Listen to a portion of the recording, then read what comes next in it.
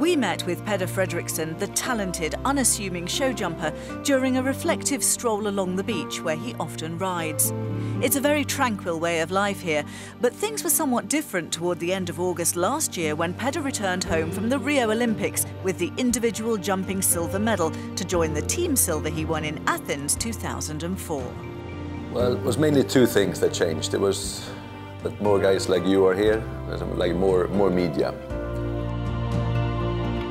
Before it wasn't mass media at all actually, but that just overnight it changed a lot. Because Olympic Games is one of the few competitions that not only horse people are watching, like the whole country is watching, and if you get a medal it creates a lot of interest. And then the second thing is that I got a good jump up on the ranking, which made me that I could ride on better competitions than before. A year has passed since that Olympic whirlwind, and now life at Grevlunda farm has more or less returned to those pre-Rio days. It's an inspiring place to work and reside, although it can get a touch windy at times. Peder, his wife Lisen, a two-time Olympian, and their 3 sons live in a 200-year-old former granite farm, which they have lovingly restored. We like beautiful things, and we appreciate living in this beautiful place, even though it's a bit offside. Like every day, I really love the view we have over the sea and things like this. And we were looking for a long time, like 2 years. We were driving around, trying to find the right place.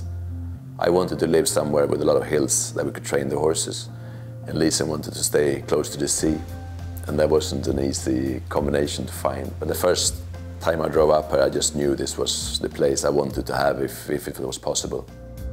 The farm once produced fruit, but gradually new buildings were added and others renovated into functional stables that today house a combination of young, talented horses and his more successful mounts. It's here that Peder spends his working day, developing and honing his horsemanship skills. I hate doing exactly the same thing every day. I always want to feel that I'm on the way somewhere, trying to improve something. That's what motivates me. I want to improve myself, improve my horses, improve my team, improve my management to get better results. And that's the real challenge. The longer I've been in the sport, the more I realize the value of sound horses. If the horse is not sound, it would be difficult to motivate the horse to do well at competitions. If the horse feels, sound in the body and they're really motivated, it's easier for them to have a long career. So that's a bit why I build this track up now in the forest, that I can hack them out and even do a bit of dressage work around the trees, just to keep them motivated and also to change the ground a little bit, to keep them sound. And up in the forest they can move a little bit up, a little bit down, and I think it's good gymnastic for them. Horses are clearly Peder's main passion, and he also loves to paint them. He studied at art school where he and Lisen met, and has used his graphic design training to produce, amongst many, the official pictograms for the FEI disciplines.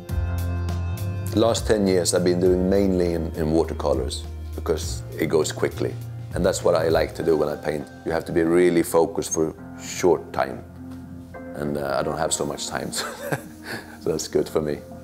Peder is reluctant to call himself an artist, but he clearly has talent for painting. It's getting harder these days, though, for him to combine his two passions. I actually been painting all my life up until just maybe 1 year before the Olympic Games in Rio, because then I realized I had this fantastic horse in the stable and I really like to make an effort to do well at the Olympics. So then I stopped painting and put all of that time also into the competition riding. For now, his brushes remain dry as he focuses on training horses and taking part in top events around the world. Peder thrives on team competition, and the FEI European Championships on home turf in Gothenburg were about to take place. But to represent the country is always, I think, the biggest thing. And to win individual is fantastic, but to win a team competition is almost even a greater feeling, because then you win it together, and you win it, share joys is great. I think the European Championship in Gothenburg is going to be a really big thing for Swedish showjumping. You have pressure both from yourself and there's high expectations from others, but that's what we want, that's why we do it. It's a great feeling to have that pressure on you. You just have to make sure you can handle it. But I like it.